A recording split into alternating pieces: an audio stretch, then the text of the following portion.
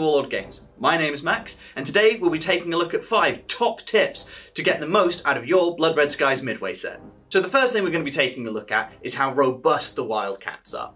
Compared to their counterparts, the Zeros, they can stick in the fight for a lot longer. They're a little bit less manoeuvrable and a little bit less fast, but in game terms, sometimes just staying in the fight and not catching fire and falling out of the sky is a big factor. So the robust trait card will mean every time you take a hit, they'll be taking a little bit less damage and you'll be taking a couple less boom chits, keeping you in the game for longer to get those Zeros in a position to bring them down. Number 2, Agile Zeros. So the Zeros naturally have a high agility score.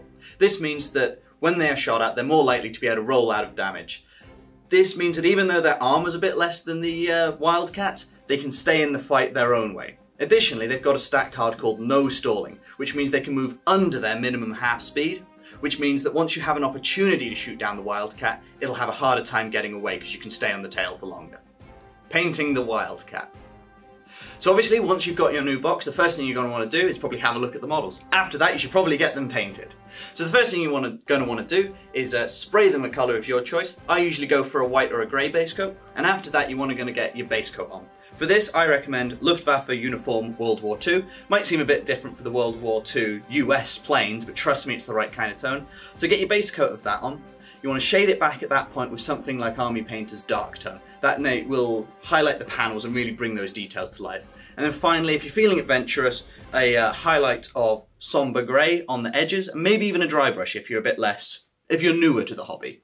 The only other thing I'd suggest is if you get the canopies and hit them with a wash of gloss varnish, those will really shine and actually look like glass. Number 4, painting the Zeros. So the Zeros are actually quite easy to get on the tabletop, being mostly white on the fuselage. So what I'd recommend is starting off with a white spray from something like Army Painter or Humbrol, hit it all over with that, and then give it a wash from either Strong Tone or Dark Tone from the Army Painter range.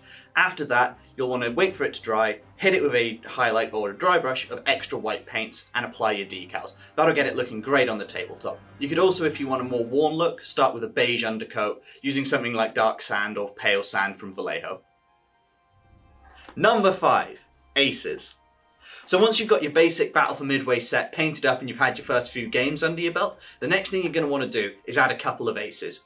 So every nation has a bunch to choose from, and I recommend the best ones for the Battle of Midway starter set is Joe Foss for the Americans and Saburo Sakai for the Japanese. So these add a whole extra dimension to your game. Not only are they a level 5 pilot because they're aces, which are very dangerous on the battlefield, you're also going to get extra trait cards, so each one of these will add a whole new dimension to your game. Well, I hope you enjoyed this video. If you want to see more, please remember to like, comment and subscribe. Pre-order your Battle of Midway set today.